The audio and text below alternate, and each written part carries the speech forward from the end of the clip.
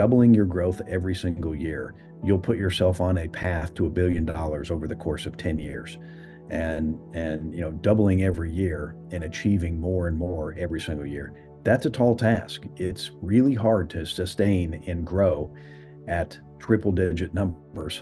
That every single year I'm growing 100% year over year in every category. And when you do that, that's hard. That takes really talented people, and it takes really invested, engaged financial partners, and it takes really, really engaged customers that see the value in what you're doing.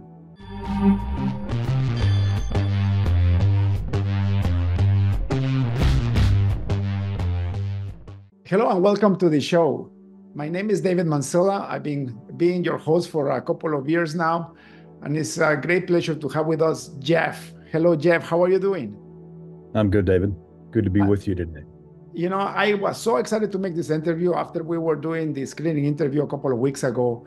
I have just realized that we as the community of this beautiful Northern Hemisphere in the free world have this privileged mindset where we operate on internet facilities. We turn on our phones, we use mobile applications, we have cloud computing, we have Zoom meetings across the world, and we have no idea what it takes for that technology to work. And I'm saying that because you are in huge part responsible for a lot of that. So can you tell me your full name, where do you live, and what do you do for a living? Yeah, absolutely. So my name is Jeff Uphues. I'm the CEO of DC Blox. We're a company that is headquartered in Atlanta, Georgia, and we operate throughout the Southeast United States, building digital infrastructure for some of the largest cloud companies in the world, along with enterprises and governments and communication carriers and those alike. That's fantastic, Jeff. So for people that don't know, and I'm going to get, what I'm going to say right now might sound primitive to some people, to some of the audience, but as this podcast is growing exponentially, we're getting all kinds of audiences. So I just want to remind people where the word cloud came from. And Jeff, you and I have white hair, so we saw the evolution of the internet. But a lot of the folks, especially the younger generation that are beginning to become into people of leadership, they might not know. So before the cloud came about, we had something called server rooms in our offices, and everything was managed by the local IT team. Then somebody came with the idea to create something called cloud computing. And the whole idea of cloud computing is to delegate the responsibility of managing that infrastructure to a much bigger entity where everybody could actually host their computers, but they wouldn't even be theirs anymore. So we went from server rooms in enterprises to co-hosting locations where you could actually rent a place on these amazing facilities, to cloud computer where you don't even know where your stuff is running, and has redundancy and failover and fire risk and disaster recovery managed. And that's where the term cloud came from. So when people says, I have my software on the cloud or I'm using the cloud, all they are saying is that there is huge companies now that run everything for enterprises that allows us as consumers just to have these applications running like magic, right? And Jeff, that's what you do, right? You are actually enable these companies to have this availability for us, to run the cloud for us, right? Well, in many ways, I think you categorized it in the right way.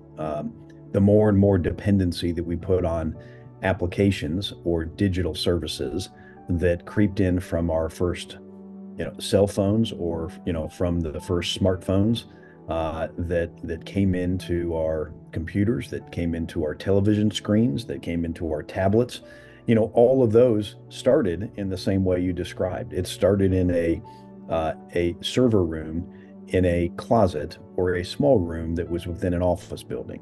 And then it moved into a purpose-built facility that is more of a data center facility. You would be able to lease space like a condo in that you're housing your computers in, to then now the cloud computing side. And there's a good balance between what lives in the cloud and what still lives on computers within data centers.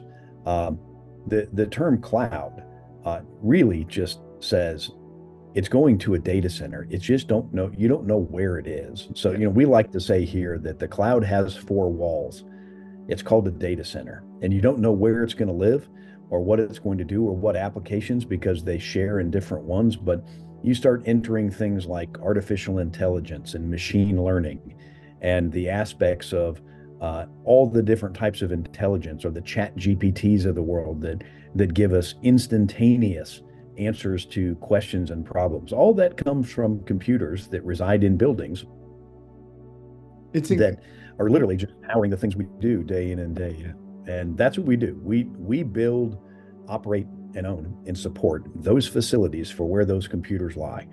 And we also build and operate the fiber networks that interconnect those facilities together.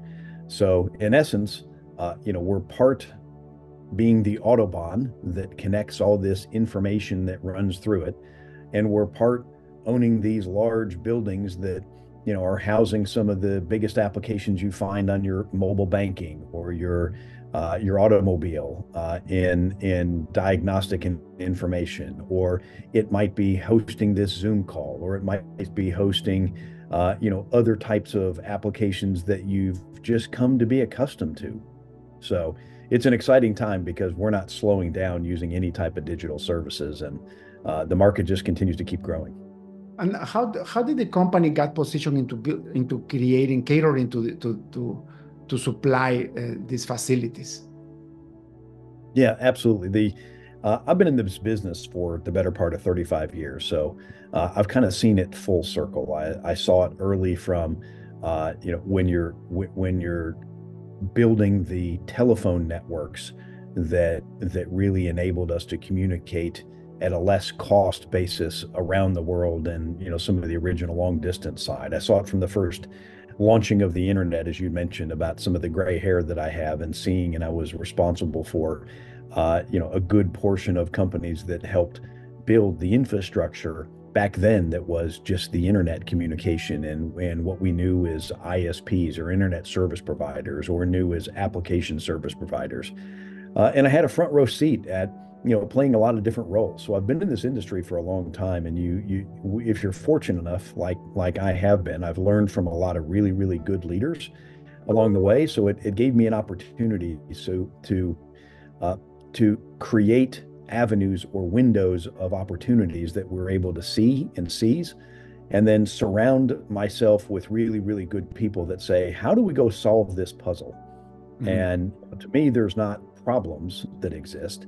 There's challenges, but really they're only just puzzles that need to be solved. And if you find a great team that you can go solve the puzzle in this world of digital infrastructure, amazing can be possible. And we're very fortunate and blessed that we're able to operate in markets we love across the Southeast, with a team we love, with customers we love, and it's been quite a journey to see how it's really growing at just an accelerated pace.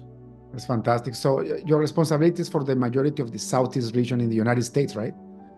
Yeah, correct. Yeah, we operate across numerous markets today. So we're headquartered in Georgia. We operate in South Carolina. We've got capabilities and land in North Carolina. We're in as I mentioned, Georgia. We're in Tennessee. We're in Alabama.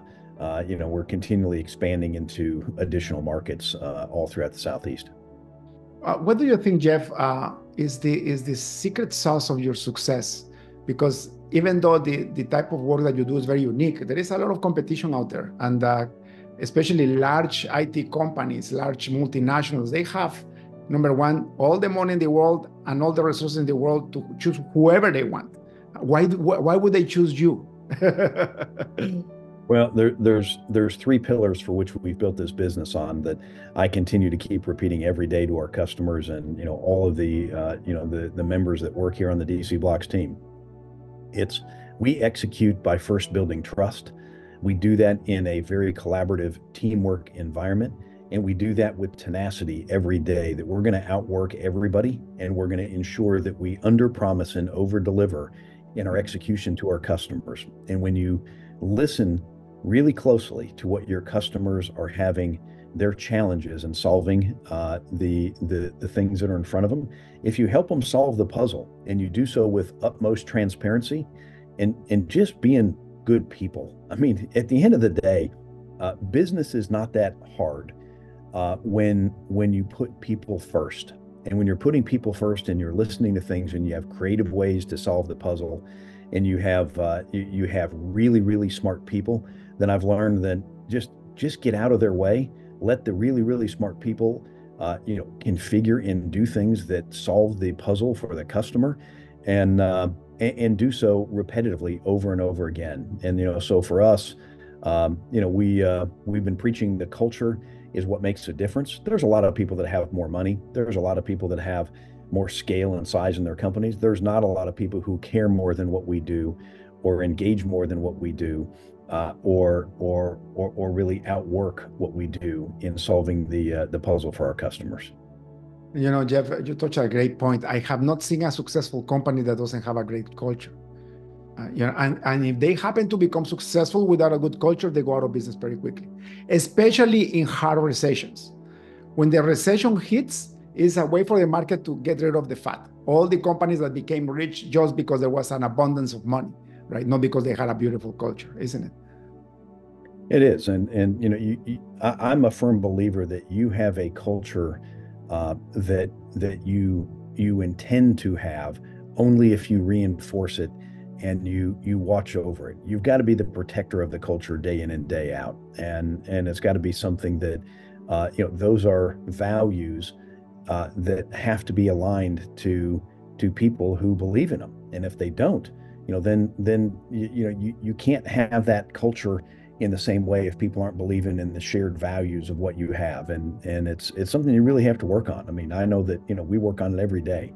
Gosh knows we have issues and make mistakes and do everything that is not always correct in every case. But I'll tell you that when you have really, really good people, and you do so with respect and honesty and integrity and transparency and all the things that I mentioned before about the 3 T's of trust, teamwork, and tenacity, you can accomplish a heck of a lot.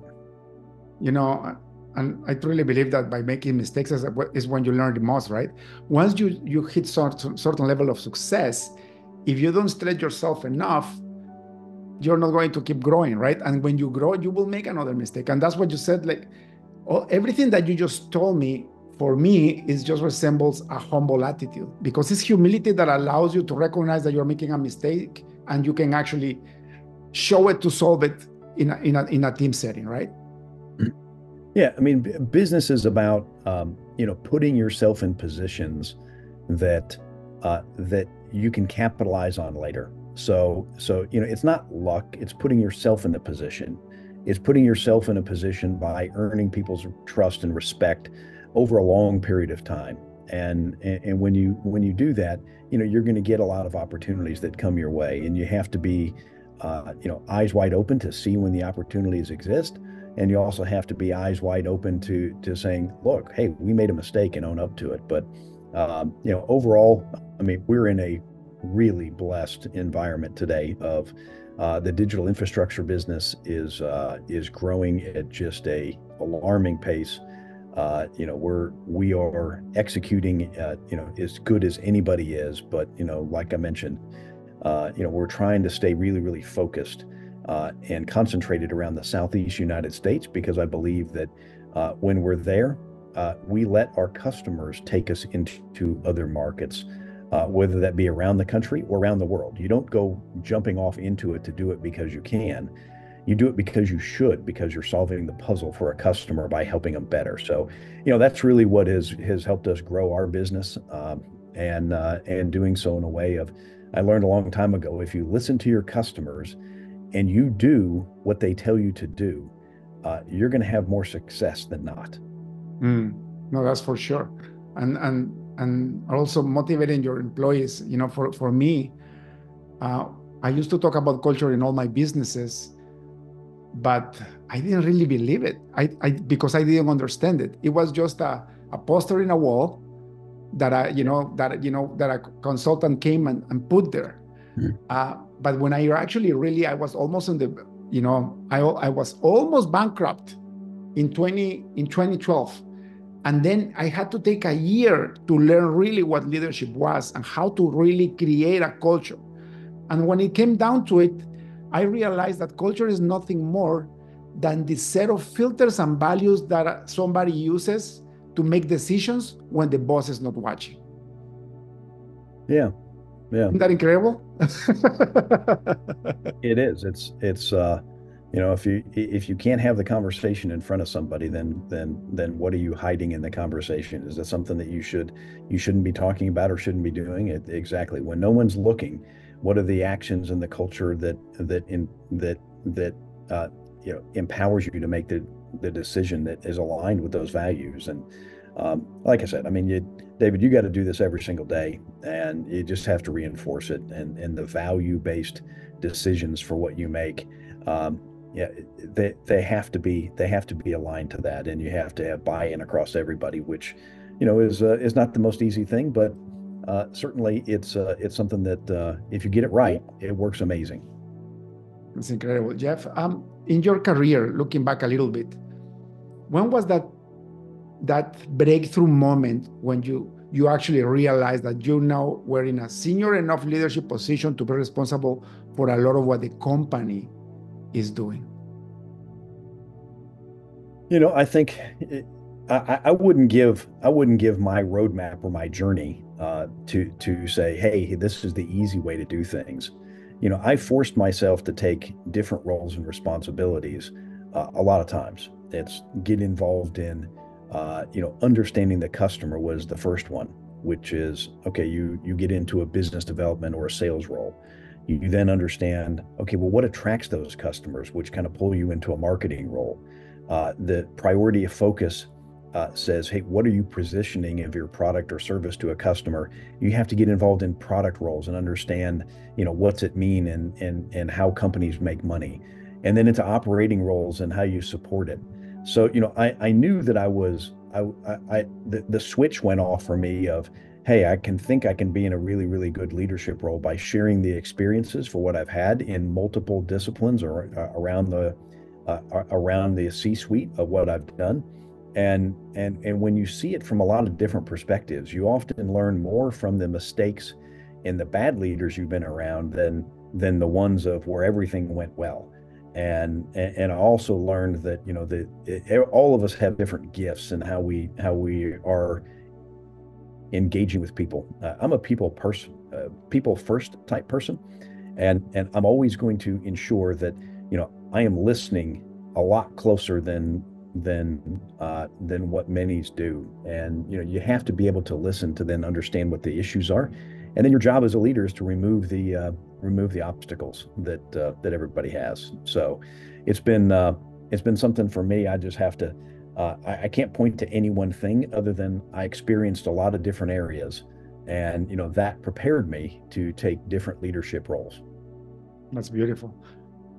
If you had to go back again and do it all over again, what would you change? So like, let's say you could go into a time machine and go back 15, 20 years into your career. What would you tell to yourself? Be patient, but be quick. That's a lot interesting. a lot of times I was too impatient and I forced things, and I wasn't patient for the results to take place. But when things do, like when opportunities come, you have to be prepared to then act and be decisive. Otherwise, you'll miss the window. And there's lots of opportunities that knock on your door. You have to be able to recognize it. And so, but you have to be patient for results, and you have to be patient and understand that it may not be an issue with a person. It may be an issue with the process of what's keeping you back, and not achieving all the success of what you really desire. So, for me, it's what would I say to somebody, and do 20 years ago? I'd say, be patient, but be quick in your understanding of capturing and seizing the opportunities that are in front of you. That's beautiful. I wish I had that. I made so many mistakes, Jeff. But I finally figured it out. But it was a long journey for sure. For the company, how did the pandemic affected you? Did you guys get into trouble? Like, I remember I was in a business trip, and my wife calls me over and she says, I'm getting your assistant to get you back home because they're about to close the borders, and nobody knew what was going on. And I didn't even know that my business was going to survive. What did you do during that critical time when you knew that the massive lockdown was coming? The pandemic was devastating for so many, and it was devastating on lives. It was devastating on businesses. For us, the sense of what we're on today, or the application we're on today, Zoom became part of or Teams, or Google Hangouts, or Google Video and other things. What you're doing, it became part of everyday life, and that drives the infrastructure that resides within our facilities, and drives the infrastructure related to how much network capacity for what you need. So, for us in the pandemic, our business started accelerating because of the digital technologies of, what was taking place with streaming TV, what was taking place with your smartphones, and the amount of new applications that were coming, what was taking place with the adoption more of video, what was taking place with, you have to make sure that you can't, you have to get your computing room out of your office that no one was in anymore, into a third-party facility that you knew would be maintained and operated to the specs of what you needed to be in. So for us, it was an accelerant. That's incredible, eh? So I run multiple companies. One of them is a custom software solutions business, and half of our clients were manufacturing companies. So in 1 week, I got half of the work of the year canceled. And I'm like, okay, what do I do? So I waited, and I waited a little bit, but then I acted quickly, like you said. In 3 months, I not only recovered those contracts, but I actually started accelerating when people realized that they needed more software solutions, just like you. But for me, I actually saw 3 months where I'm like, are we going bankrupt here? Yeah, it certainly was an interesting time in our business. If you look at the growth we're seeing over the course of the last 7 years, has been around 170% compounded annual growth rate across multiple areas, whether it's customer new bookings and sales, to just growth of the amount of units or capacity for what we sell. There's many metrics that are there, and it's continually accelerating. But we're having to do that with the same discipline and the same engagement that we did when we were early, because you have a little bit more resources, but you have to ensure that you've got the right team in front of you, and you're interacting with customers in the right way. That is an incredible growth rate. Like 107% accumulated compounded is incredible, especially for a company your size. Something like that for a small business will actually kill them. I tell you because it almost happened to me too. From 2009 to 2011, we grew exponentially, and I ended up almost bankrupt at the end. How do you manage that? Because especially when, where do you find labor? Because the one thing that happened with COVID is nobody wanted to work. Right? The big thing for us, David, is alignment of interests. And you need alignment of interests across your employee base. You need alignment of interests across your investor base. You need alignment of interest across the people who are lending you money, and you need alignment of interest with your customers. And if you're all aligned with the outcomes that everybody clearly understands that are possible, only then can you achieve the growth of what I mentioned. It's not an easy task. I mean, we call this, I read a book a number of years ago called Blueprint to a Billion. And the one thing that you can say about Blueprint to a Billion, the one commonality across multiple industries that everybody had was, if you're doubling your growth every single year, you'll put yourself on a path to $1 billion over the course of 10 years. And doubling every year and achieving more and more every single year that's a tall task. It's really hard to sustain and grow at triple digit numbers. That every single year I'm growing 100% year over year in every category. And when you do that, that's hard. That takes really talented people, and it takes really, invested, engaged, financial partners, and it takes really, really engaged customers that see the value in what you're doing. In my case, I went to the point that the burnout was so great that I actually had a heart attack. Like the whole result of that exponential growth, because I didn't know what I was doing, it ended up almost killing me, like physically killing me, not only having the company almost bankrupt, Yeah, well, it's, any company, the speed of the leader is the speed of the team, and you also have to understand that, not everybody can run at that pace. So you have to have a lot of self-awareness and a lot of understanding of when are you pushing too hard and when's the right time to back off and when's the right time to continue to grow. That's incredible. So thank you very much for some of our time today.